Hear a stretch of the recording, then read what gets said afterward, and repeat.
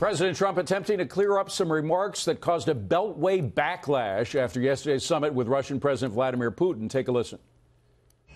In a key sentence in my remarks, I said the word would instead of wouldn't. The sentence should have been, I don't see any reason why I wouldn't, or why it wouldn't be Russia. So, just to repeat it, I said the word would instead of wouldn't. And the sentence should have been, and I thought it would be maybe a little bit unclear on the transcript or unclear on the actual video. The sentence should have been, I don't see any reason why it wouldn't be Russia. Here now to react is Arizona Congressman Andy Biggs, member of the House Judiciary Committee and House Freedom Caucus. Now, Congressman, I am willing to bet you at least a dinner, if not a week of dinners, that there are going to be a lot of Democrats who are not going to accept that, who are going to say, oh, come on, you want us to... What do you think is going to be the reaction from inside the Beltway about what the president said? I'm not going to take your bet because I think you're right. I think a lot of people are going to say that that's just an afterthought. But the reality is he's been fairly consistent in 2 points on this. Number one, that Russia did interfere with the election. But I think what happens is it gets conflated a lot of time because I think what he's really also always hitting at is there was no, he always says collusion. There's no such thing as collusion in my mind in this. It's conspiracy. There was no conspiracy. Right. Between his campaign and the Russian interference. And I think sometimes that gets conflated.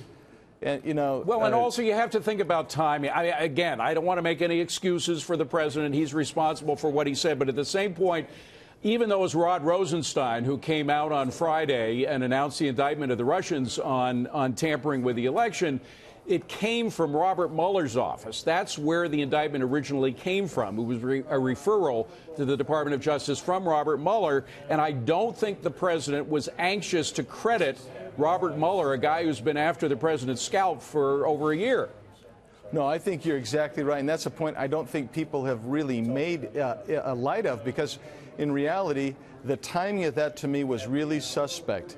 You've got these 12 people or so indicted that are all Russian citizens, and how are we going to even get them over here? So I think that's a problem. I also think the nature of the question overshadowed really what took place in a very important summit, trying to at least find some points of commonality. Right. And that's what I think this should be about, is the substance of the summit, and not kind of a verbal well, blunder, before we leave timing, though, and you bring up an interesting point, do you think Rod Rosenstein himself, I mean, he could have chosen after the summit to come out with the thing on the Russians. Do you think he was really trying to force the president's hand in the way he was dealing with Russia?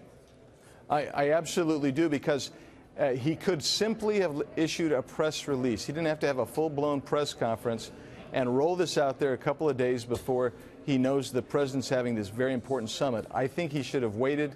Those indictments could wait. There's not going to be an extradition necessarily anyway.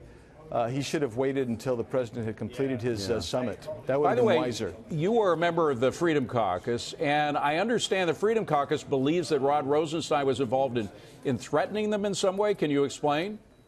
Yeah, so what happened is the House Intelligence Committee, some of the staffers indicated that Mr. Rosenstein gave a threat that he might investigate them because the staff was pushing very hard, as we wanted and as the Intel Committee wanted, for them to comply with the subpoenas. You know, we've requested documents, some almost a year old, and they haven't complied.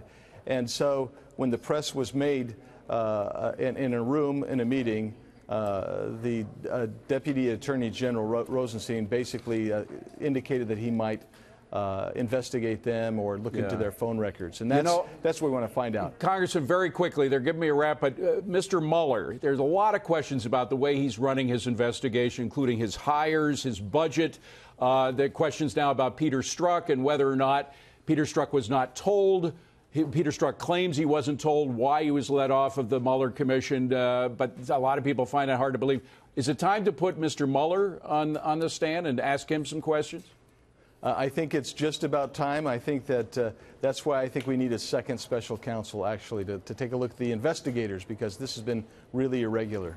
Congressman Biggs, great to see you, Congressman. Thank you very much for coming. Busy day. Appreciate it.